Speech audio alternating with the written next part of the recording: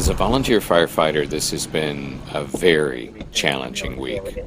But on the positive front, our fence is 99% complete, and I've experienced some amazing moments, and I just want to share them with you. You know, Chief, it was so funny. I didn't know what that button did. And I was just pulling out of the bay, and then everybody was like, whoa, whoa, whoa, whoa, whoa, whoa. Live and learn. Wyatt, what are you doing? You should have brought Wyatt. He could have been involved. Let's get him a little vest. Want to talk about it? No, I thought you picked up my radio. Well, no, it took me a while to respond because there was a snow cone stand that I saw. I don't, if you may not know this, Chris, but this, I actually drink this. Oh, okay. You know why? I used to have these tendencies where I'd take off my clothes and just run around. But this prevents streaking. That explains a lot. It's a little cold.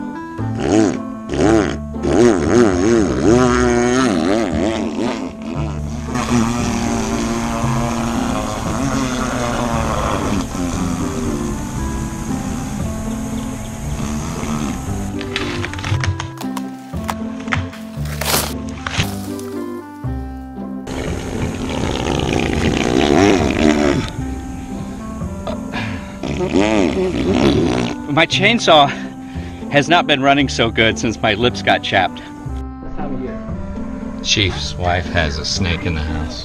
Crystal, Crystal, this is Scott Hardy. I'm with Acme Snake Removal Incorporated. How are you? I'm a little freaked out at the time. Okay, I'm gonna head over to your location. I have an address, I've got it.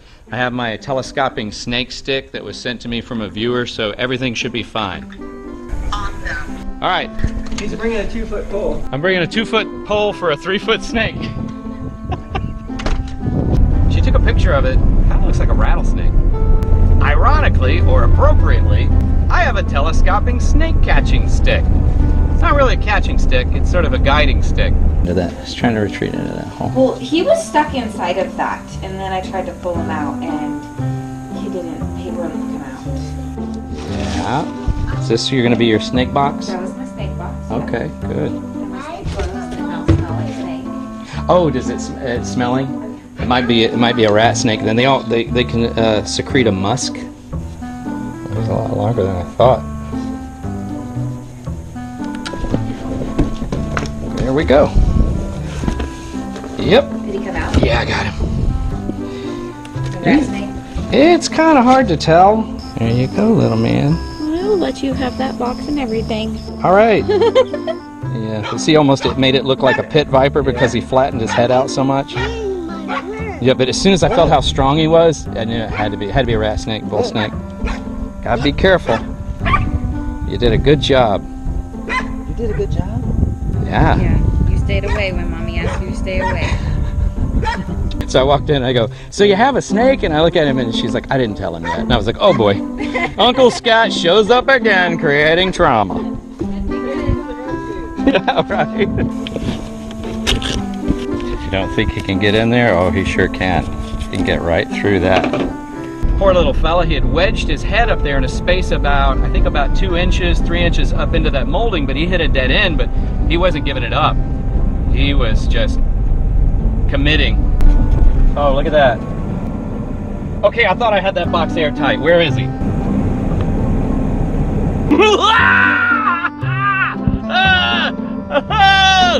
Save yourselves! Sorry, you guys. I'm terrible. By the way, thank you, Uncle TR. You know, you guys are actually keeping me safe. You're allowing me to do the things that I want to do, to save dogs, to help people roadside. The lights on top of this car were a gift from Independent Road Angel. And Uncle TR, who's an amazing vlogger, dude, very unfiltered, very raw, very awesome. He visited, he brought his dog, it's amazing, just a really, really cool dude, so it's great to connect. So he mails me the telescoping snake stick. Arr! Arr!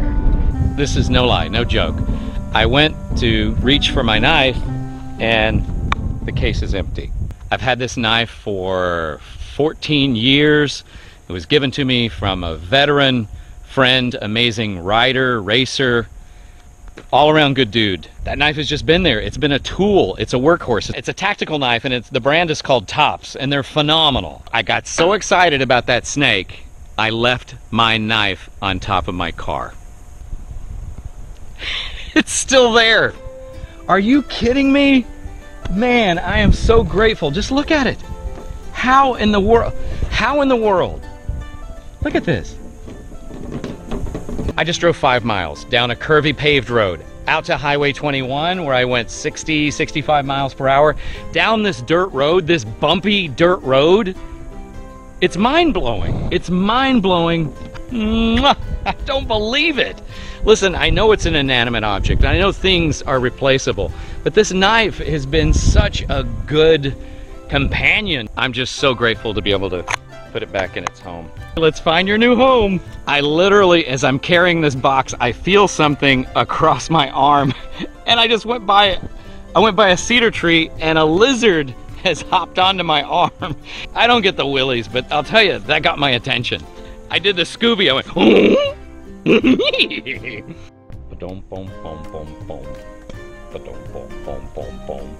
it's almost a physical impossibility for this to remain. Dude, you've been through a lot.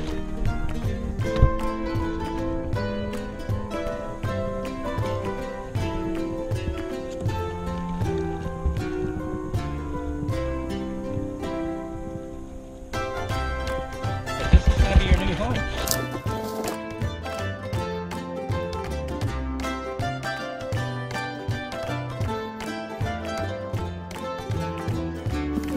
Just got rear-ended by a big truck. Let's make sure we're all right.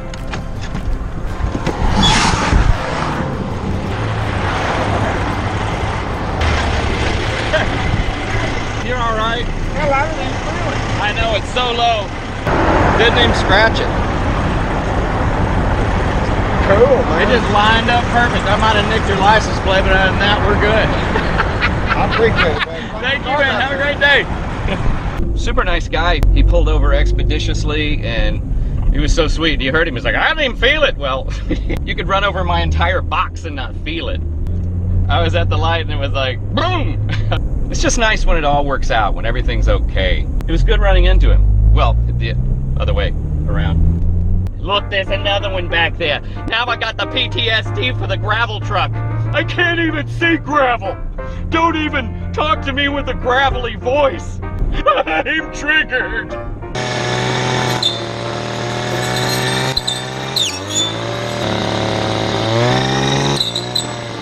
Whoa.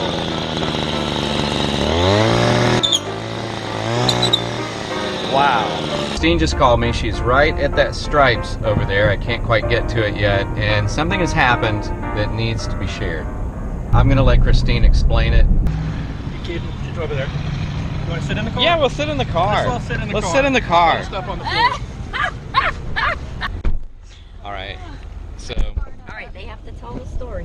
what is going on here? Okay, so we were looking for vehicles today, new vehicles. Well, used, new to us. This looks new. I like it. It's a rental, isn't it? Oh, hey, just don't give it back. That's what I'm saying. Thanks, Keep guys. it forever. We pulled into Covert and drove around their used car section and had stopped to look online. And he looks up and says, hey, there's a dog under that car.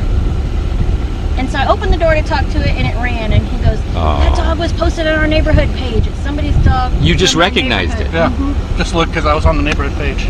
And so I called the lady, and she freaked out. Her and her husband came over, and I told them, look, the dog ran, which I was like cussing myself because you almost know better, but at the same time I wanted to see if it would come because I didn't step. I almost chased a dog into the street last night. I was like, shoot. I worried about that too. So he ran, and we were all searching and searching, and the dad got him.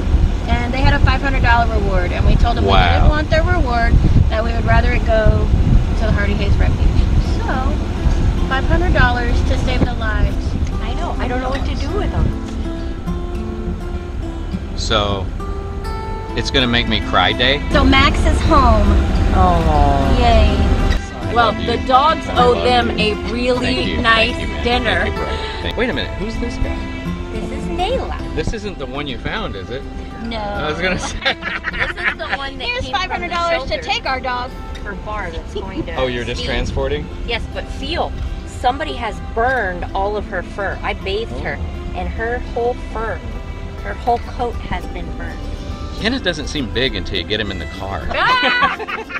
Like, I'm back here. I I'm back here in the kid seats back here. I got a little booster.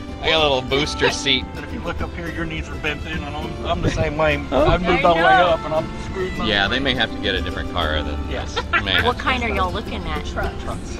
She's so cute. This poor little girl's been waiting. Her owners, so she has a microchip, but her people didn't want her. But they didn't bother to call back and say that. Oh, So she's been sitting there waiting.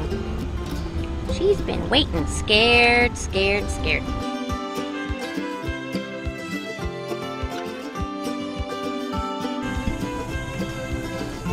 as it turns out, building this fence has probably been one of the best workouts I've ever had.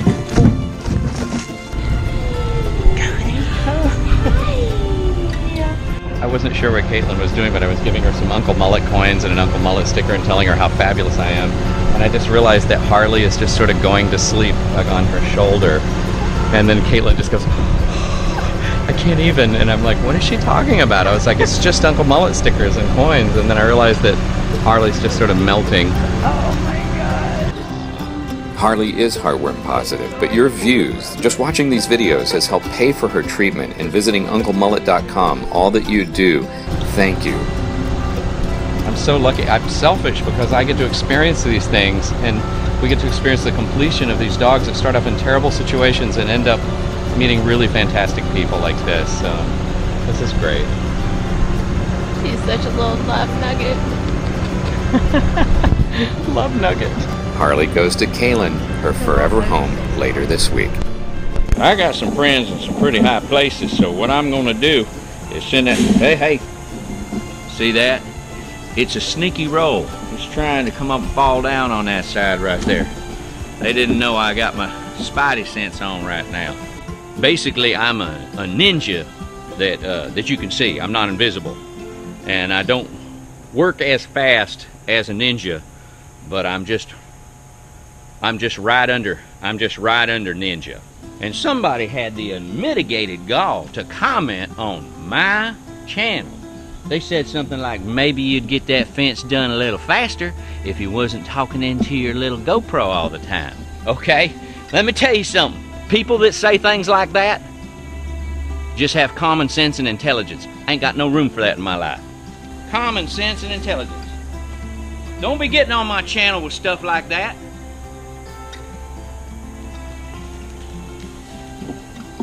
I'm a fence man. I'm a fence man. In America.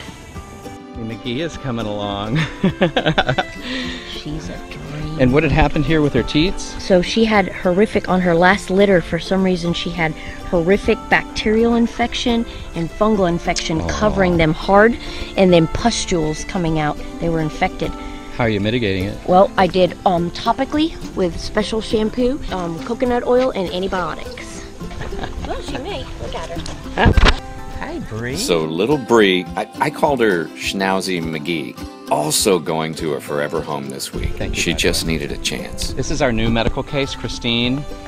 Christine I don't have time. I gotta go. See you later. I do worry about Christine. I know that she pushes it, you know, that she dedicates her entire life to these dogs, 7 days a week, 365 days a year. And anyone can get burnout, you know. It all works out. It's the price you pay for the reward that it brings us. And the reward is phenomenal. To see these animals get healthy and get homes, it makes your heart want to explode with goodness. This is the second time I've seen that sunrise, and I haven't slept. I got up, I worked on the fence.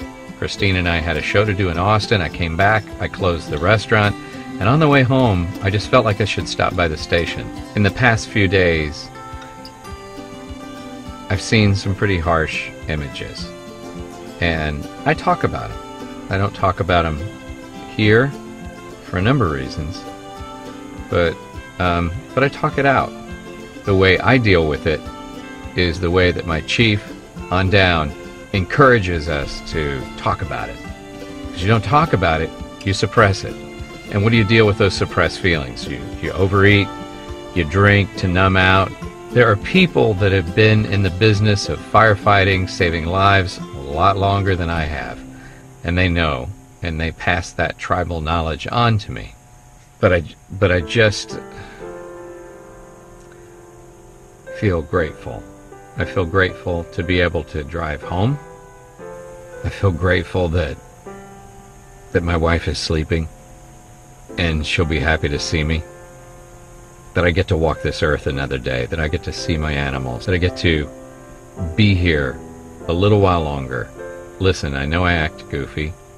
It's what I do to divert or avoid real feelings. I don't drink them away, I don't eat them away. I kind of try to joke them away. A lot of my humor is to help me deal and also kind of keep me distracted. And I'm grateful for you guys. So until next time, please be good to one another. Live to ride another day. Thank you.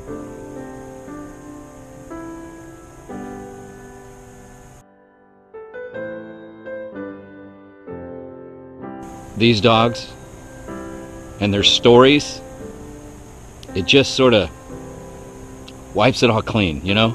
I hope you have something like that in your life. If it's not a person, an animal. When you hold something and you give it your love, you step outside of yourself. You become a part of something bigger. And it's what works for me. Got to get my ATV started up again.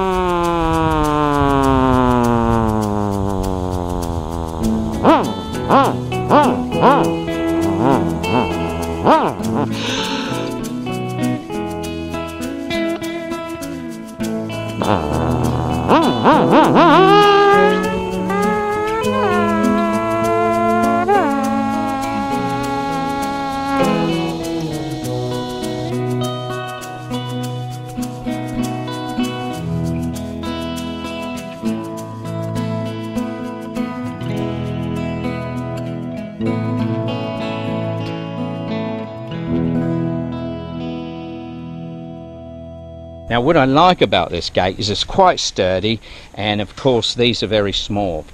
None of our dogs are smaller than this, which is a good sign. Close to it, but not quite. And what I really like about this gate is it works. Isn't that nice? It doesn't even squeak, but we can work on that. I can add a little rust to it and we can make it dramatic. I'm very sound effecty lately. I'm not sure what's going on with me.